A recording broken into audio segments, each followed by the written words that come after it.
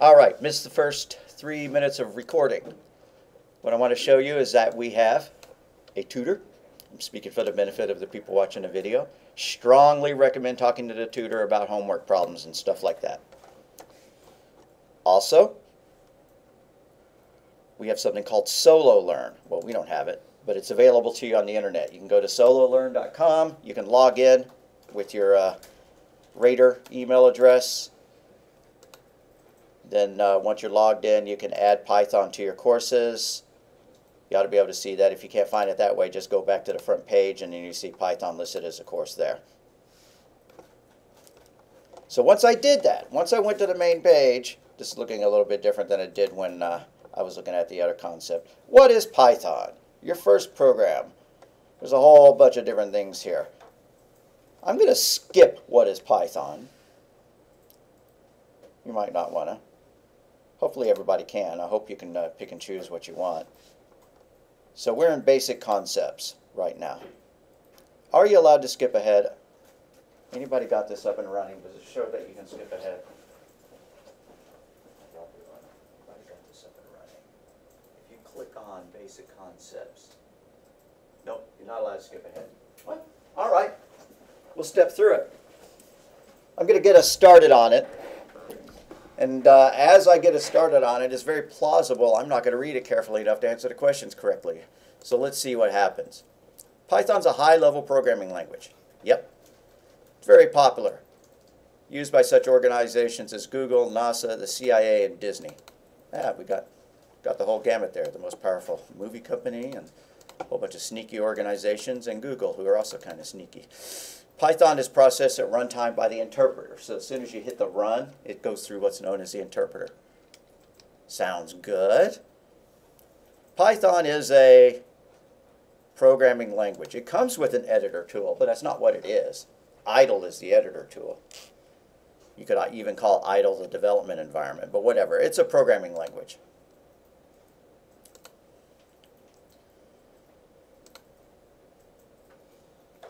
All right, and then the three major versions of Python are 1, 2, and 3. Nobody uses 1. 2 is obsolete. 3 was invented like in the late 2010s, you know, before 2010, so it's been around for a long time. However, so much code was written in 2 that it's still out there. A lot of Python code is compatible between the two, but a lot isn't. They are subdivided into minor versions. Code written for Python 3 is guaranteed to work on all future versions. Well, why didn't they say that when they did 2? Both Python 2 and 3 are used currently. This course covers Python 3. True of us as well. Python has several different implementations. The version used in this course, CPython, is the most popular by far. I believe that's what we run as well. And an interpreter is a program that runs scripts written in an interpreted language. Written in an interpreted language. And there's other interpreted language. JavaScript is another one. Alrighty, which of these is true? Python is 1.7 the most widely? No, I just said that it's the least widely. CPython is an implementation of Python? That's true. Yep. And the Python code must always be compiled? Well, that's kind of sort of true, but it's not what they said. So I'm going to run with this. CPython is an implementation of Python. When you compile something, when you strictly compile it, it makes like a .app file or a .exe file. And that's not what Python does.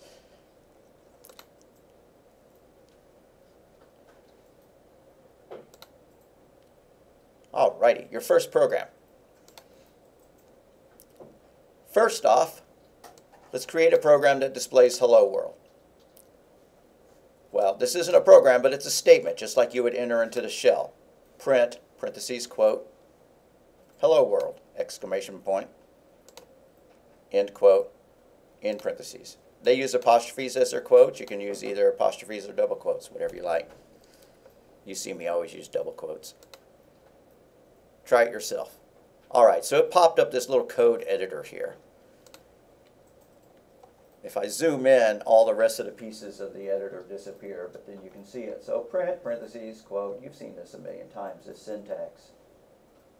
And it even filled it in for us, but maybe that's because I'd already stepped through some of these. And then run. That's our output. Do we get points for it? How do we get past this point?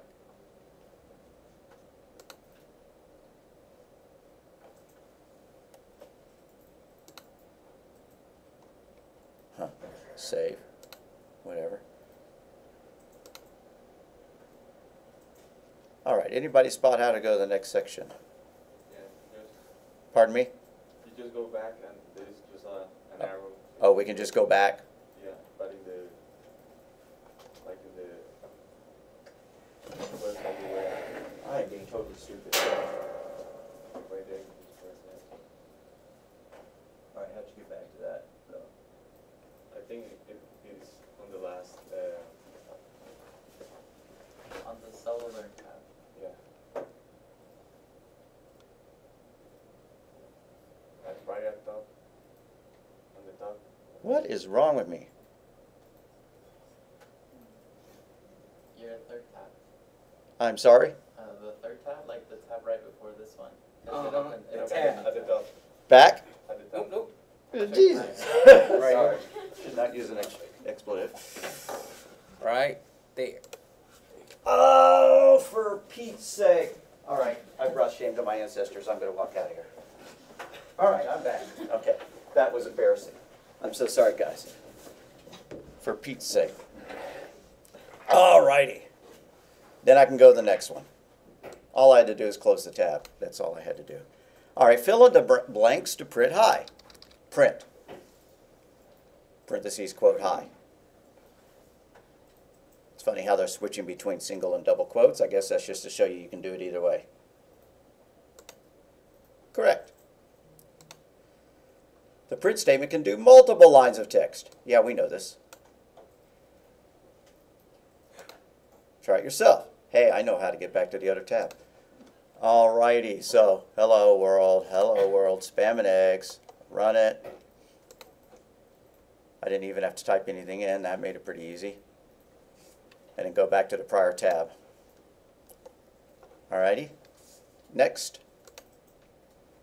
Fill in the output to print neat. Okay, there's a mistake here, or not necessarily a mistake, but we have the print statement, but we didn't have the closing parentheses.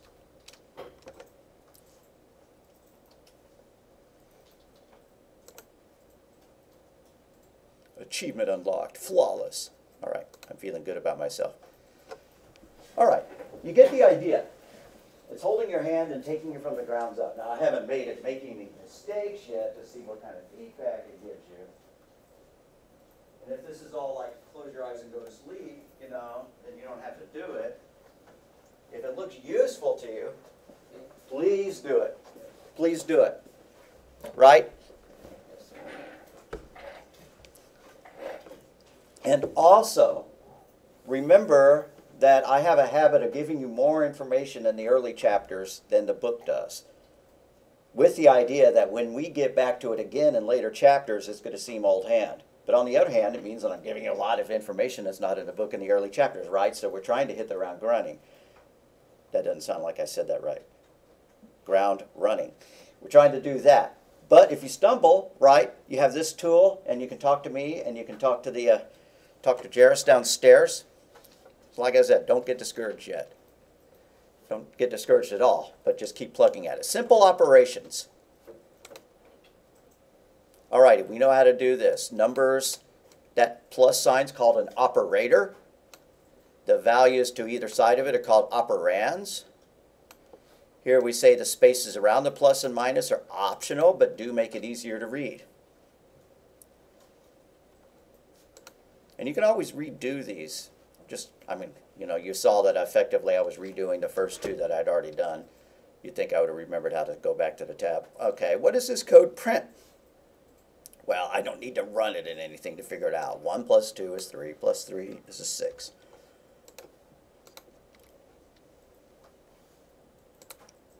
Correct. Simple operations. 10 divided by 2 is 5. I'm feeling good about this. We know that stuff inside parentheses is done first. 3 plus 4 is 7. Times 2 would be 14. If you're doing all integers like that, unless there's division involved, you get an integer result, right? So 2 times 3 plus 4 gives you an integer. In this language, the difference between integers and floats is not nearly as significant as it is in some.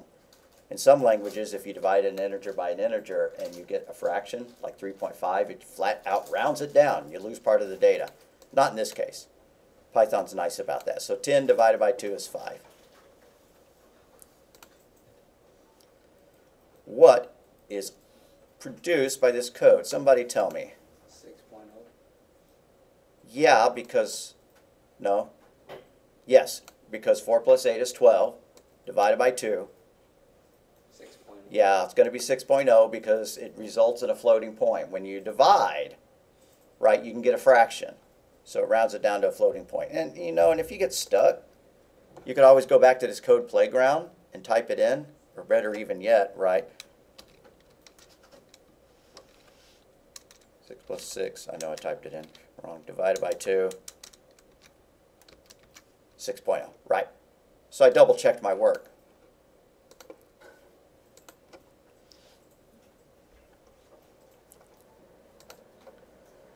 And we know what a minus sign in front of a number is. I'm not going to even read. The plus sign could also be put in front of numbers, but it has no effect in this. In other words, it's silly. Alrighty. So we want to make this say negative 18. And this is more a thought problem than anything.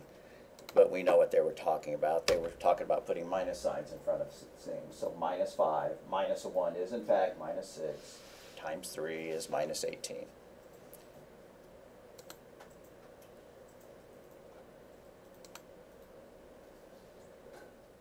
So in Python, the last line of the error indicates the error type. And then the line above that tells you what line number it is. So when y'all get an error and I'm wandering around trying to help you, I always immediately go here, hear what the error is, see what the error is, and you know, it doesn't always make sense. What I mean by that is, you know, it may be written, you know, using terms we're not familiar with yet. And sometimes the error message isn't quite right. Sometimes the mistake is in the line above it. But anyways, and then it'll tell you the line number.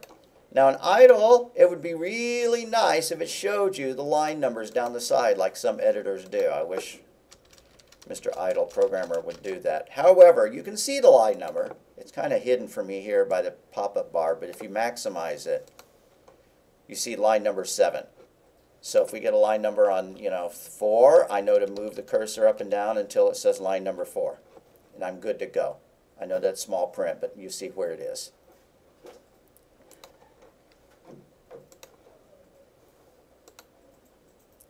So drag and drop the answer that will cause a division by 0 error. Well, minus 5 plus 5, yeah. That'll cause our divide by 0 error. Achievement unlocked. All right, and so on.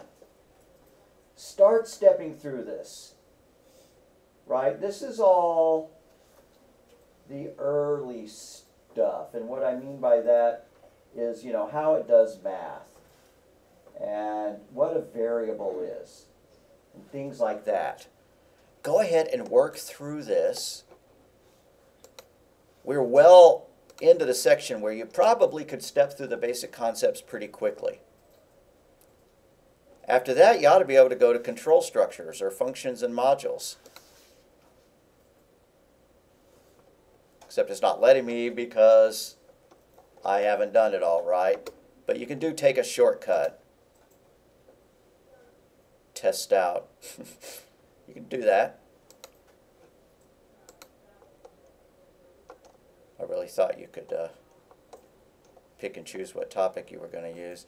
Just poke around on it and work through it step by step. I wanted to skip y'all to a later step, but you saw I'm going through it more slowly than you will. That makes sense? I hope that those of y'all who have been contacting me saying, you kind of leave me behind, dude. I hope y'all look at that. Strongly recommend it. And there are other tutorials out there, but this one's free, right? And it looks pretty good to me. And it's the one that Donna Wilson uses as well. She's been using this while I was using Codecademy, and now that Codecademy seems, you know, like you have to pay for it, I'm switching to this one.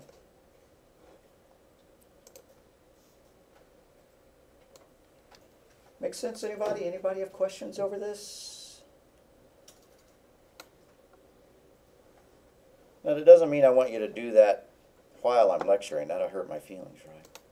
But anyways, you get the idea. Okay, we've been talking about modularizations of program for a few days, and I'm ready to start skipping past a few slides to get past that section. Okay, declaring variables and constants within modules. I am going to make a new file. Looks like we're on Lecture J. So I'm going to save this as Lecture J in my favorite directory.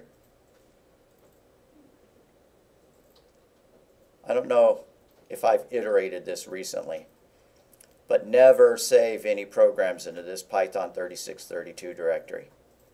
If you absolutely feel like you have to save something into that directory rather than putting it elsewhere, make a new folder underneath it. But it's far better to put it somewhere else, documents or a folder off the desktop, something like that. You can easily break Python by saving stuff in here. Also, never save anything as math.py or turtle.py or any of the other modules we might use. If you do, then I'm going to have to walk back there and we're going to have to find the file and rename it or delete it. And if it's on your machine at home, it's a lot harder for me to do that, right? Okay. So, Lecture J.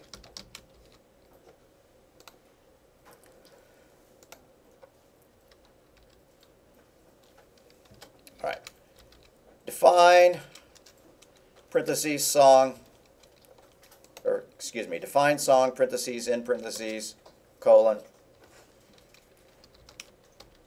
print I love rock and roll, kind of like we've done before, but now I'm going to create a variable. Line, like for line of data, the next line of the song, equals, quote, put another dime in the jukebox, baby, end quote, end parentheses. That's our module. You already know what a module is. I'm going to run it, and notice that it doesn't do anything, and notice I even got invalid syntax. Alrighty, it highlighted it. The problem is that I kind of forgot I wasn't doing a print statement, and so I stuck a closing parentheses on it. And I bet everybody typed that along with me. So we got to remove that closing parentheses there on that statement. That was not intentional, and you can't see it here. But if I scroll over, I can see it, right? And I know you can because your font's smaller. All right, so I'm going to run it again. It defined the module, but it didn't call it. Well, I'm going to call it song, parentheses, in parentheses, and there it goes. So we have declared a variable inside a module. Now, if we create another module, that variable is not supposed to be available in it because it's local to this one. It's like, if I have a TV in my house, then you're not going to be able to watch it inside your house. It's local to my house. So I'm going to define another one, def song2, parentheses, in parentheses, colon, and I'm just really bored. So I'm going to print hum, print But then I'm going to try to print out that second line that was created up above. So after print I'm going to do print parentheses line in parentheses. I'm going to try to print this variable out. It should give us an error message. Let's go ahead and put the calls to song and song2 down here so it'll actually run them, right? So we don't have to run them from the shell like I was doing. Remember that when you're done defining a module, you got to backspace all the way to the margin.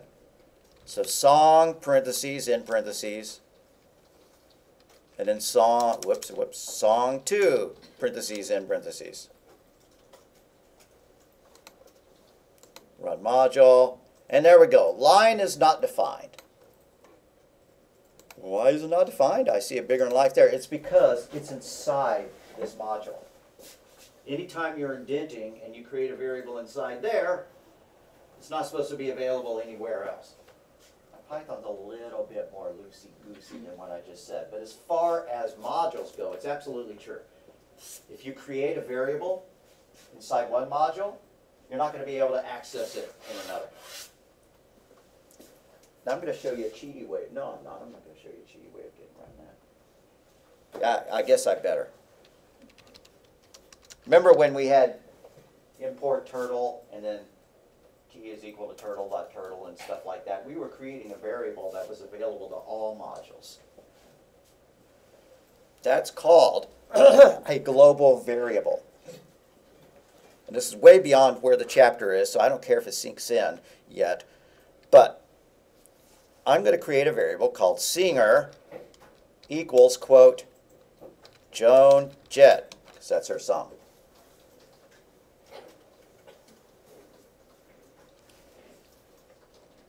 Then I'm going to come down here, and I'm going to print the singer's name. Maybe before it prints, I love rock and roll. So print, quote, singer, end quote, comma, and then the variable name singer. That's kind of dumb. I don't like repeating the word twice, but it works. And since this line was an error message, I'm just going to comment that out. Don't like it there, going to comment it out. Quickest fix. If I cared, I'd go back and fix it somehow. There'd be an easy way to fix it. I should just move the declaration of it down below. All right, so that's working. This variable was defined outside of all the modules, so it's available inside of the modules. That's why we did that turtle key is equal to turtle business, or Fred is equal to turtle, whatever we called it.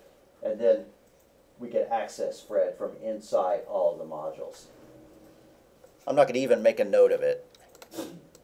I'm not going to call it a global variable yet, but I am going to put a comment.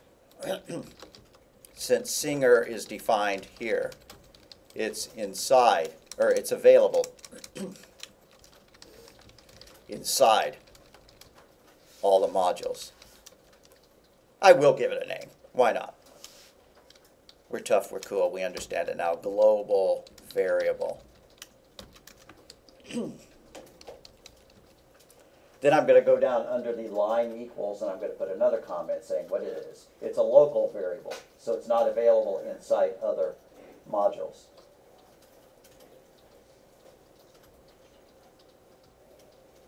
And it's too bad that it works this way in one small sense. It'd be neat to be able to write a module called get input, and it asks all the questions, right? What's your height, what's your age, what's your name, and all that, and then have all that code, that data available to your other module. Unfortunately, it doesn't work that way. All right, let's put our comment here. Line is a local variable available only inside this module.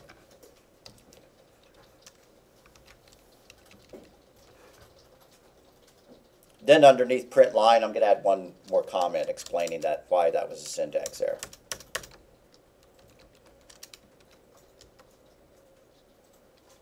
That was a syntax error because line is local to the other module. That's also known as the scope of the variable. Anytime we understand something, we have to throw a more fancy term. The scope of the variable is the module, the function in which it's defined. The scope of this variable is that function. The scope of that global variable is the entire set of code. Anybody wishing that the syntax errors on their screen would go away?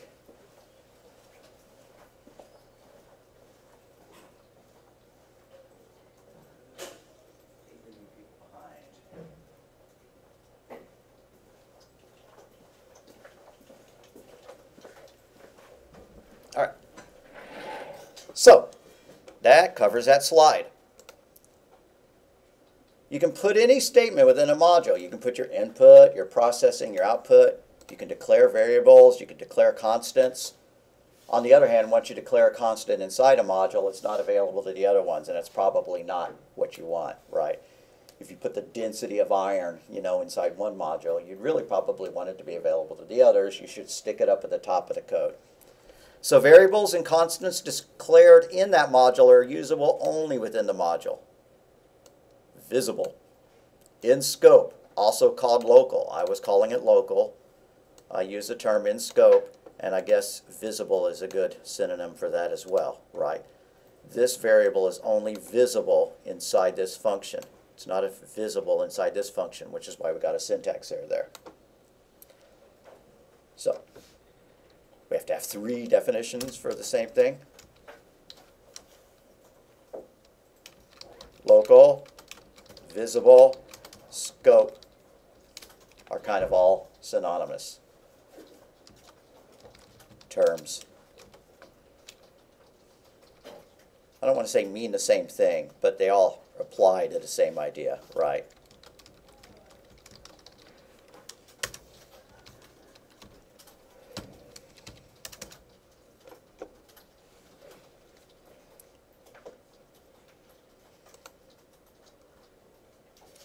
Portable. A portable module is one that's easily transported because it does not depend upon some other data, right? I could copy and paste both of those modules and put them somewhere else, except for the fact that one of them refers to that singular variable, right? So if I cut the code that involves the singular variable and I put it in another file, it's no longer going to work. So that one's not very portable. So a global variable. That's one that's declared at the program level, meaning it's declared up above everything and it's not indented, right? So it's available throughout the code. It's visible to and usable in all the modules in the program. Yeah, here's the key. Many programmers avoid global variables to minimize errors. I kind of almost don't mind if y'all, yeah, just accept that as truth, but if you need to use them anyways. I've used them every time we've done a turtle program because it's far easier to write a turtle program if you define it as a global variable. Technically speaking, it's a good idea to avoid global variables, kind of for the reason that I said, right? It makes your code less portable. You can't cut modules out and paste them in another. That's one reason. But on the other hand, when you become an object-oriented programmer, you take Java or C++ or something, or maybe we'll hit classes and objects towards the end of this one, then you wind up being able to put variables inside of classes, and they kind of act like global variables. There we go. Here's our start, and we have some declarations. It doesn't show how to declare a global variable. Okay, fine. And then, the module also has some declarations.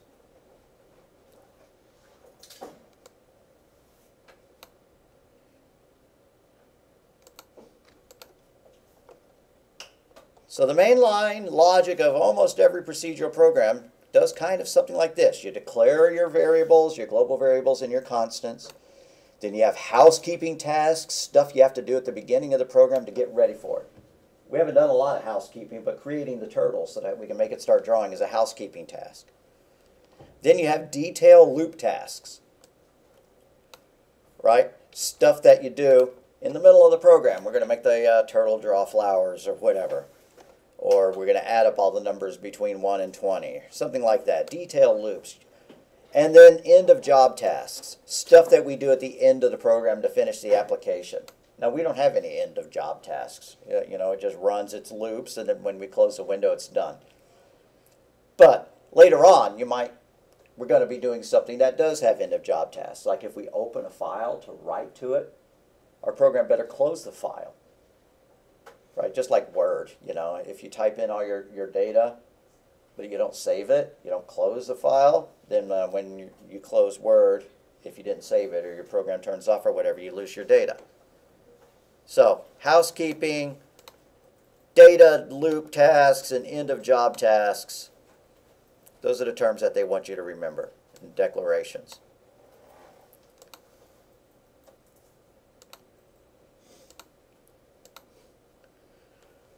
All right, creating hierarchy charts. The hierarchy chart shows the overall picture of how modules are related to one another. Now, I'm not going to ask you hardly any questions about hierarchy charts, but we're going to look at one. Say you had, well, why don't we just use their example? You have a main program and it calls a housekeeping method function. Sorry, I called it a method. That's a object-oriented term.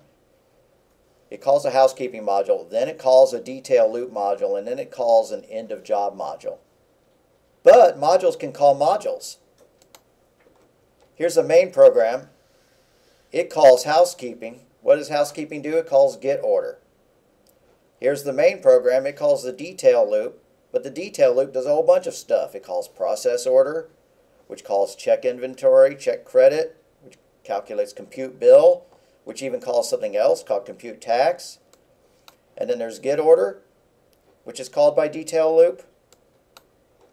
And then end of job and display summaries. Now this is not a flow chart, right? It's not showing arrows going from line to line to line. It's a hierarchy chart, just like a hierarchy of a business, right? Chief executive officer, chief financial officer, you know, lowly peons. So, something like that, right? You can even have a module that's used by more than one module, right? Compute tax might be necessary in more than one place. Say display summary also needs a compute tax. Well, we would have another box down here that said compute tax. Again, kind of looks strange to have the same module in more than one place. Again, that's not like flowcharting, right, where we define a module in only one place. But the idea is that if I need to figure out what compute tax needs to do and who calls it, then I can look at a hierarchy chart and go, oh, I see, compute tax is called by that, which is called by that. And so if I make a mistake, it may break that, it may break that, it may break that. I see what I need to test. And then if compute tax had also been called by display summary, I would know, oh, well, I've changed this one. I better change these. I better test these modules, make sure they work. But I also better test that column of stuff as well.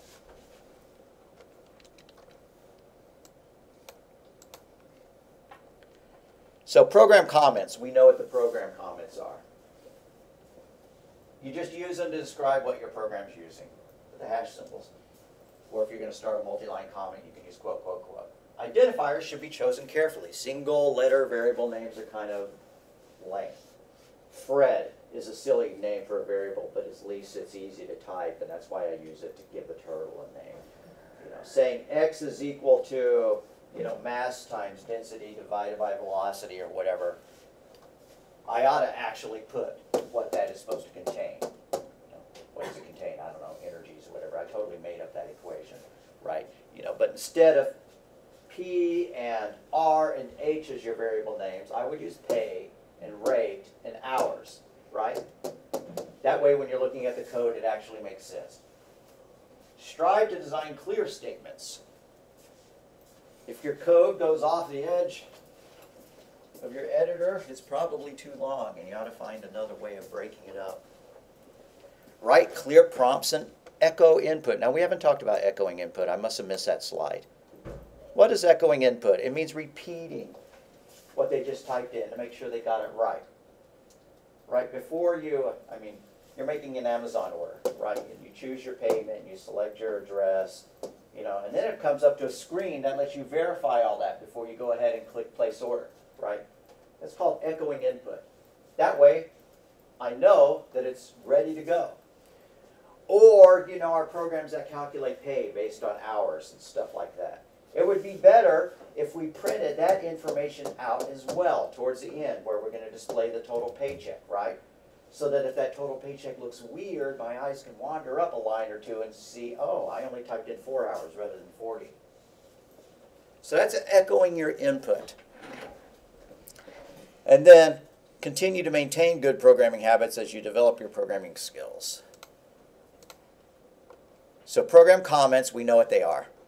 I'm just going to skip this slide. We know what syntax is. It's the format the language has to follow and the symbols, where you have to tab, where you have to put parentheses. We know what a flowchart is. A flowchart is a series of so-called annotation symbols, shapes, to hold information that expands on what is stored within another flowchart program. Oh, I kind of skipped that one. Annotation. Well, if they don't talk about it anywhere else in this flowchart, I'm going to skip it. But if you have a question over it in the quiz, then find it in the textbook.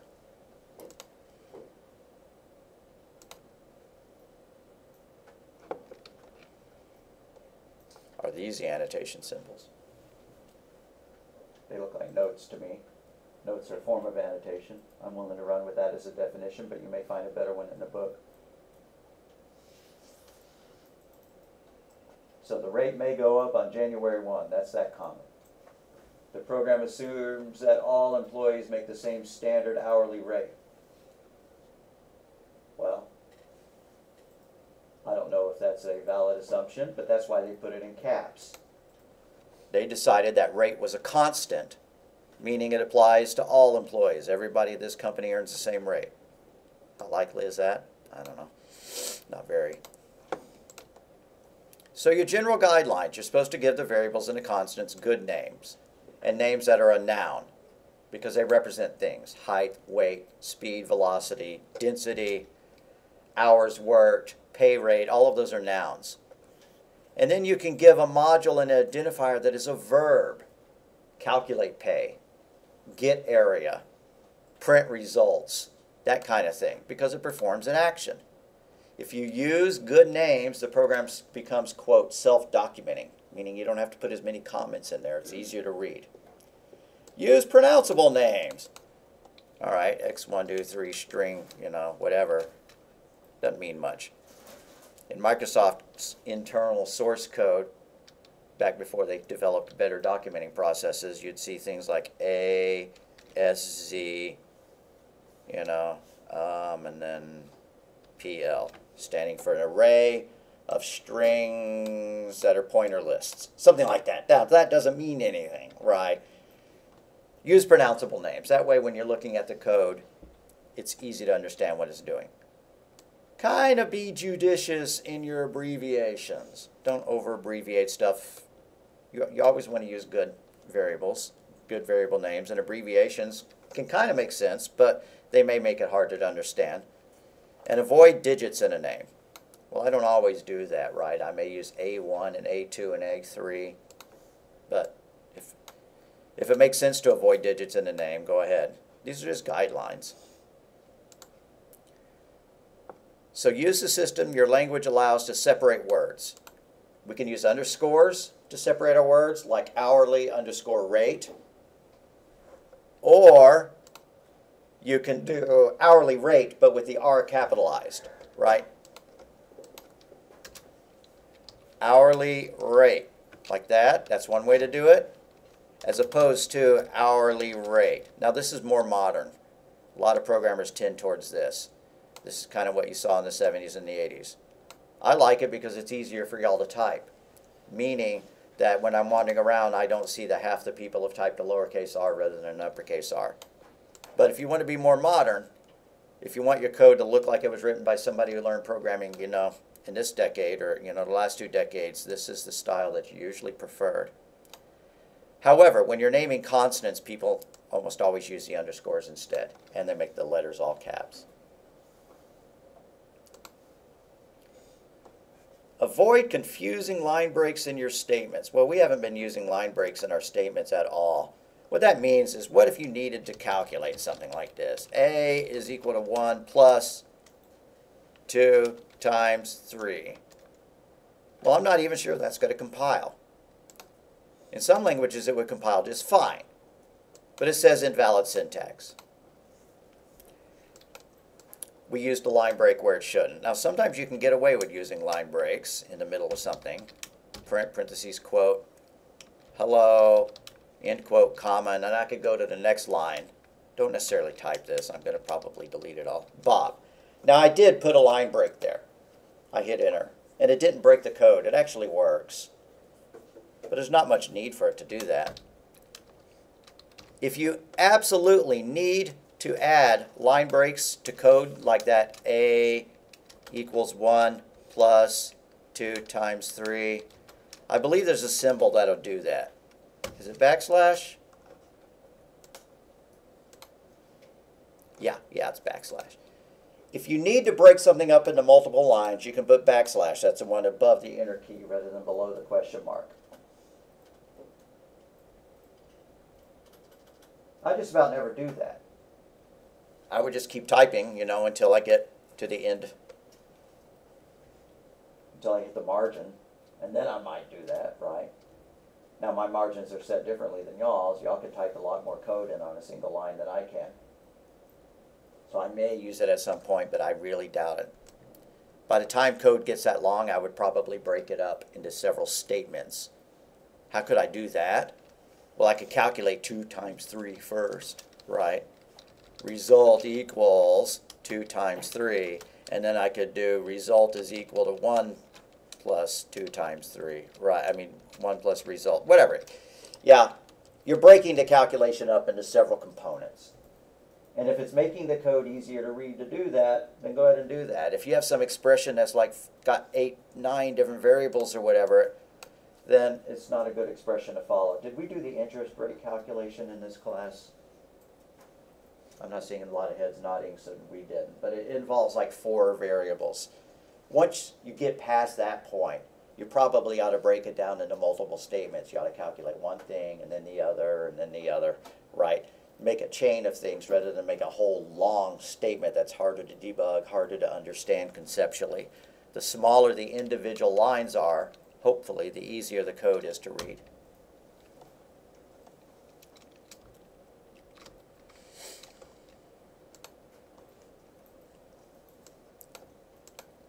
Avoid confusing line breaks. Most modern programming languages are free form. Not this one. This one you have to have it tabbed, right? And there's only certain times when you can go to the next line, or you can use that backslash. But anyways, so make sure your meaning is clear. And absolutely do not combine multiple statements on one line. What do I mean by that? It's possible in some languages you could do this. A equals 1 plus 2, semicolon. B is equal to A times 3. Now I'm not even sure this will work in Python because Python is so picky. Yeah, it actually did work. And then we could do print A comma B, right? That works. But really, we should be breaking it down like this because it's a lot more readable, right? So just because you saw the fact that you can put multiple statements on the same line if you can separate them by semicolons, doesn't mean I want you to do that. Similarly, we could have done that down here. We could have called song 1 and song 2. Now, if you really feel dead set on using that in your code, I'm not going to count off. But just know that it's considered poor programming style because it's harder to visually understand what the program is doing. You should put every statement on its own line, and as a matter of fact, putting white space between statements to make them flow easier to read is a good idea. Now I had a student who just thought that white space was the most horrible thing in the world, and he would go and delete, all the white space. And that's fine. It made sense to him, right? I'm not paying him to do this stuff, so I didn't count off or whatever. But, yeah, whatever. White space makes code easier to read. Just like putting spaces between paragraphs, when you're writing a multi-paragraph essay. Makes it easier to read. Or tabbing the first, sentence of a paragraph makes it easier to read. White space is just where you've been hitting enter and tab, right? That's white space there.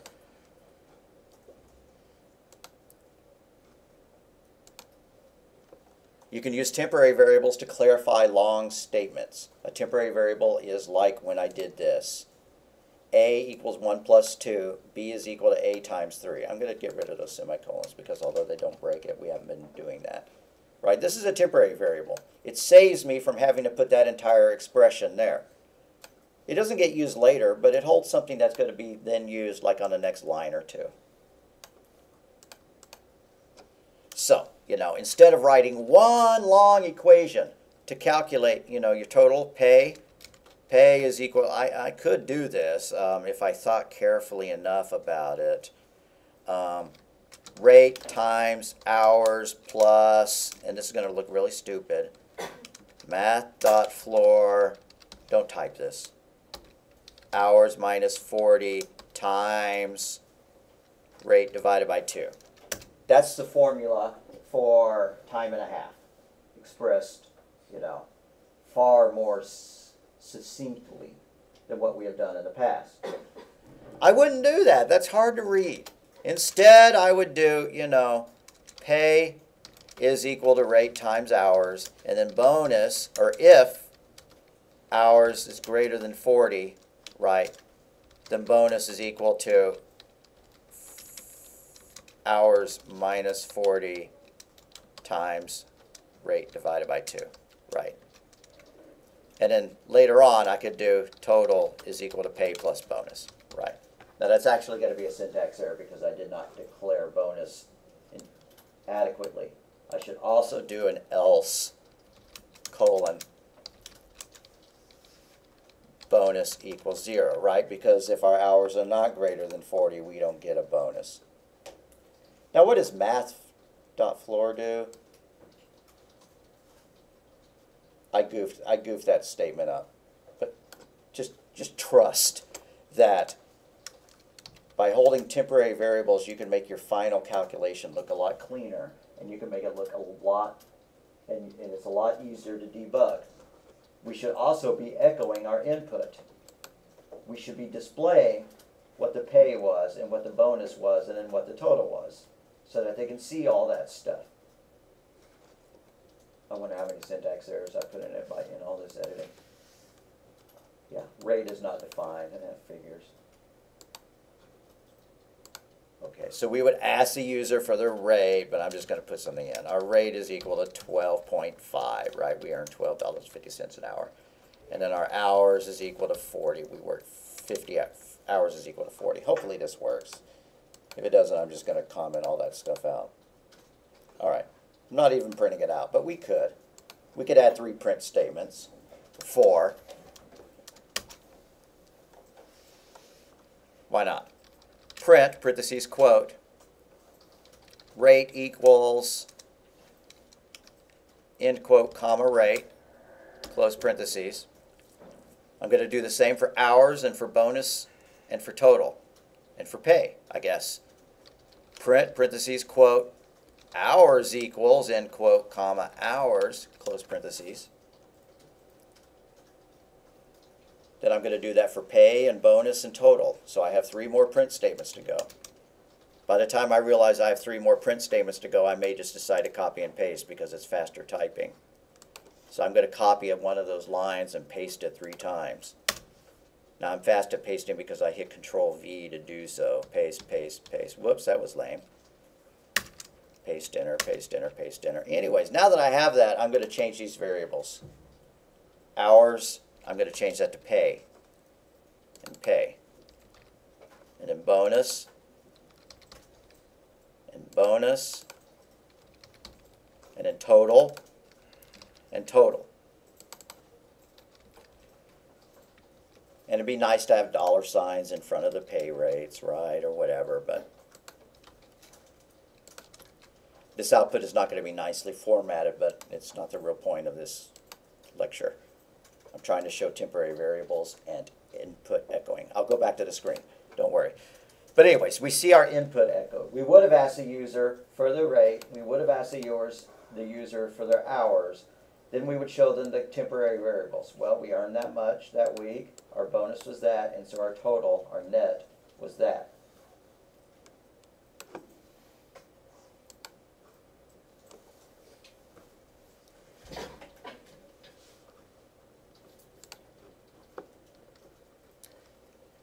Anybody else need typing time on this? Or are we all good? So consider using a series of temporary variables to hold intermediate results. Instead of that equation that I had up there,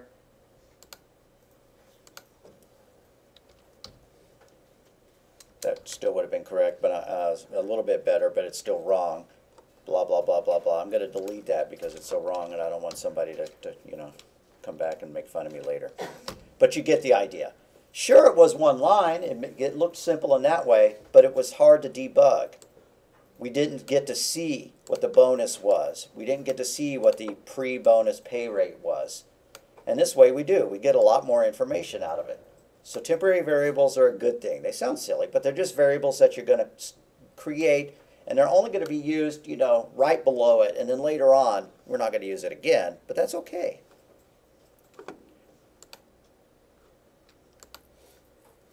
So for example, sales commission equals square feet times price per foot plus lot premium times commission rate. Instead, we can use multiple statements. Here's our base property price, which is square feet times price per foot. And here total sales price, which is base property price plus premium. And then the commission is equal to the total sales price times the commission rate. Now that's a lot easier to debug because you could print out each step. You could print out the base property price. You could print out the total sales price. It'd be a good idea to echo your input and print out the price per foot and the premium and the commission rate as well, and then you could print out the sales commission. All that information on the screen would be a good idea. That's why your paycheck has more than one piece of information on it, right? Or at least, you know, when you go back and you look at it electronically or whatever, it tells you how many hours, and especially if they're doing deductions, right? You know, if you have, you know, whatever deductions, it better list them all. Otherwise, you don't understand why you earned what you earned. So writing a clear prompt and echoing input. The prompt is a message you display asking for the response. What is the temperature? How many kilograms to convert? And an echoing input is when you display that information that the user typed in. I've already talked about that, right? Just like on Amazon, just like when you're entering a purchase, before you click the purchase button, it displays everything about it. Your payment method, your shipping method, your address, your billing address, you know, your items, you know, it's all there so that you can visually, because it's a drag, you know, if you make a mistake and it goes to the wrong address or you've chosen the wrong payment method or whatever. And we are done with this chapter, just about. Every program you write will be better if you plan before your code. Now sure, after you've programmed for a while and this stuff becomes second nature, you can just sit down and type, right? That's what I do. I just sit down and type. It doesn't look like I'm planning it. But really it's because I've already taught these things in the past and I've already got a plan in my head for how it's going to work. That's what the flowcharts are for. That's what the pseudocode is for. And I know that none of y'all want to sit down and draw a flowchart before you write a program. But you can at least grab a piece of paper and draw big boxes, right? I'm going to input my variables and then list which pieces of data you need to solve the problem, right? I need my pay rate and I need the overtime, you know, rate and all this kind of stuff. And so you can kind of just sketch out the flow of the program using some boxes. You don't have to make it all with lines and specific shapes and stuff like that. So maintain your habit of first drawing flowcharts or writing pseudocode. Desk check your program logic on paper. I don't think we went over that. Do I want to take the time to do that? Yeah, I guess I will. Say I have this program. X equals 1. Total equals 0. While x is less than or equal to 3, colon, total plus equals x. And then print parentheses total, like that. That's a simple loop that adds up the numbers 1, 2, and 3. Now why did I do that? Because I'm going to check it by hand. To check it by hand, I kind of need line numbers or something to indicate what step I'm at. I don't think I'm going to put the line numbers there though,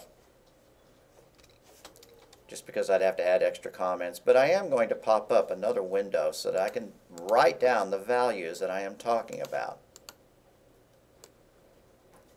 This would be a lot easier in a spreadsheet. I'm going to go ahead and crank up a spreadsheet for this. You absolutely do not have to do this for, you know, today's class. For complex logic, it's a good idea to desk check it to understand it. Now, honestly, I did not do this too much as a pro programmer. But anyways, here's our variables. We only have 2 variables. We have a variable called x, and we have a variable called total. Oh, by the way, I just wrote an infinite loop. It'll never print the total out. I made a mistake, and it was not intentional. It's just hanging out here, not letting me do anything. If somebody can spot my error, that'd be awesome. I don't know if anybody can. What did I do wrong? Why is it an infinite loop? Now, we've only talked about loops once or twice. But here's the key. Keep repeating this while x is less than or equal to 3. Does the x ever change? No. No, so that's broken. So the next line of code underneath here, under total, needs to be x plus equals 1. So add that if you're typing in the code. So an infinite loop is just when you've written a loop wrong and it never gets out of it because you never changed the condition. The condition never becomes false. All right, so here's my little desk check. X is equal to 1. We set that. Next line of code. Total is equal to 0. We set that. Now I'm not going to repeat every number every time. If the number doesn't change, I don't change it. Now we go to the next line. Is x less than 3? Well, no, it's not. It's a 1. So we go to the next line. Total plus equals x. Alrighty. Well, that means that total increased by the amount of x, which was 1. Next line of code. X plus equals 1. That means we added 1 to x. What was x? It was 1. Now it becomes a 2. Then it loops back up here. X is now equal to 2. Is it less than 3? It sure is. So it repeats. Total plus equals x. Well, what is x now? And what is total now?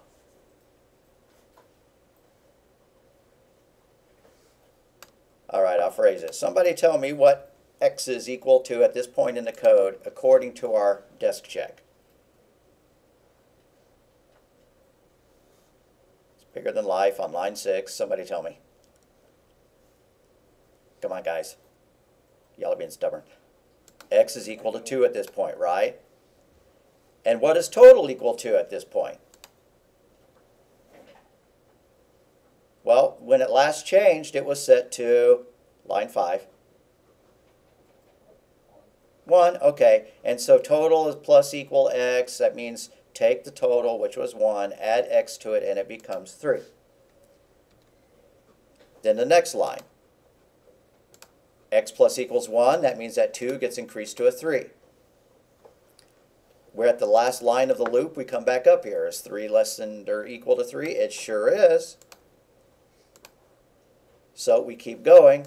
Total plus equals x. What does total become now? Because what is the value of x now? Now that we're going to be changing our total here.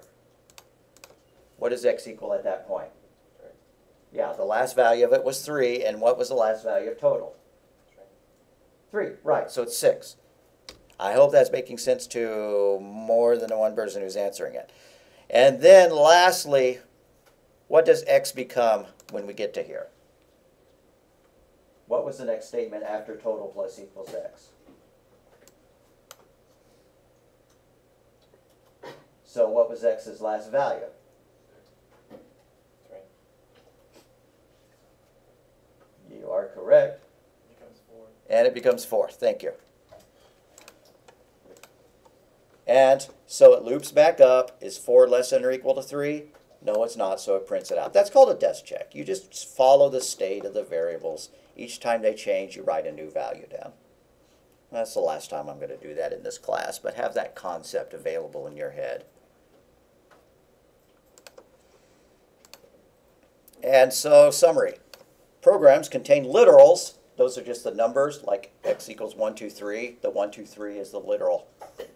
Variables and named constants, which is a variable that's declared with uppercase letters that you know you're not supposed to change, or that the syntax gives you an error if you try to change it in the middle of the program. Arithmetic follows the rules of precedence. Multiplication happens before addition. Parentheses happen first. You should break down your programming problems into modules. Now, Donna Wilson and I both agree that talking about modules in Chapter 2 is a bit of a pain. That's one of our big complaints about this textbook. But we'll hit the idea again, and we're going to keep hitting it over and over and over until it's burned in anyways. That hierarchy chart is like the CEO chart and the CFO chart and the peons underneath that person, right? Shows the relationship among modules. And as the program becomes more complicated, the need for good planning and design increases. And we are done with Chapter 2. And if you've taken the quiz for Chapter 2 already, that's totally cool. But I'm going to update the due date on it. Remember that these due dates are just to prod you to get them done. There's like 23, 24 people in the class. I see that 9 people have taken quiz 2. That's fine because we hadn't finished it until today. Do try to get quiz 2 done by March 10th. And we're going to plow into chapter 3, and then we'll have our exam after we're done with chapter 3. And I'll make sure that we know the date of the exam at least 2 weeks in advance.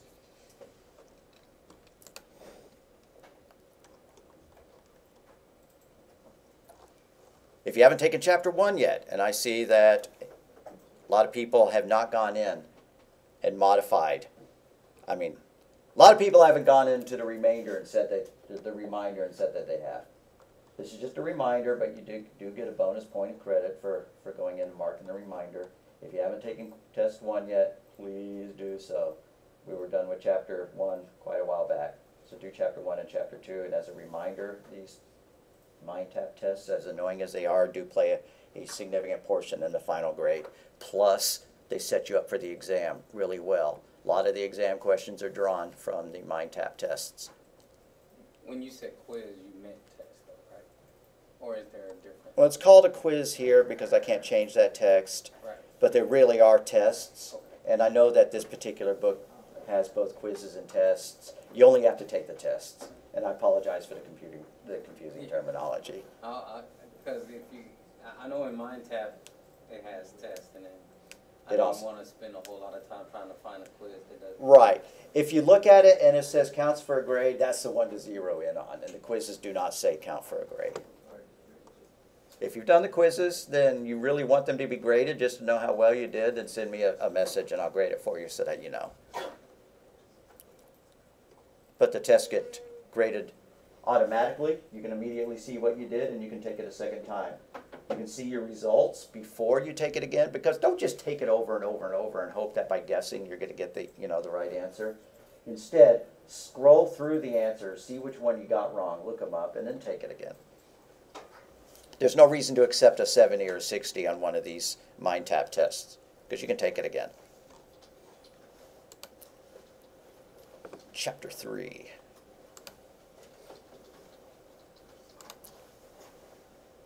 I sort of feel like ending the class a little bit early so that we could talk about homework, but on the other hand, I'm afraid that if I say that, everybody's going to leave. Does anybody have questions over homework that they'd be happy if we hung out if we ended class 10 minutes early to talk about it? Wave your hand. Don't be embarrassed. Nobody's going to want to talk about homework? Then we're not leaving early. Do I see one hand? No, I didn't. Fine. All righty.